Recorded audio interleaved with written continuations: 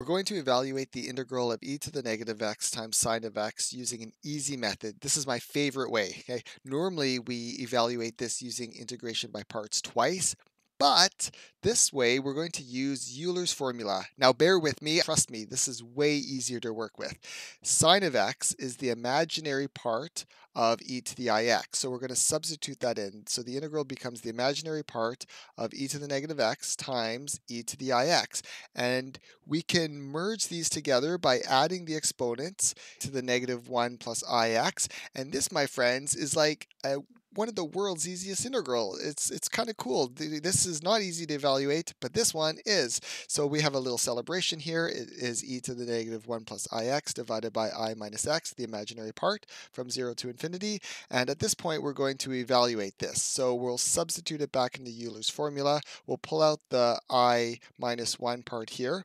And as x goes to infinity, this term goes to 0. And I hope you can see this. E to the negative infinity, I know infinity is not a number, goes to 0. This I doesn't matter because cos x and sine x can't get large. The highest they can get is 1, lowest is negative 1. So this term goes to 0.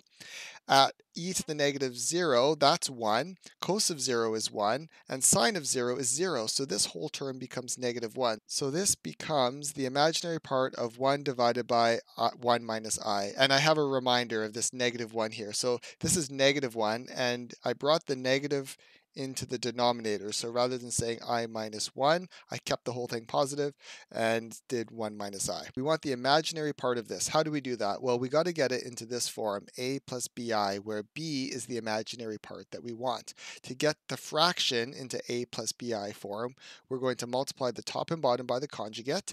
And knowing that I equals the square root of negative 1 and I squared equals negative 1, if you expand the brackets and simplify, you'll get 1 plus I divided by 2. We could split this up into two happy fractions, 1/2 plus 1/2 I, where, my friends, 1/2 is b, that's our imaginary part, and the answer to the integral. What's kind of cool is that the real portion here, this is the answer to the integral of e to the negative x cos x, because cos x is the real part of Euler's formula. Let me know if you like this method better. Cheers.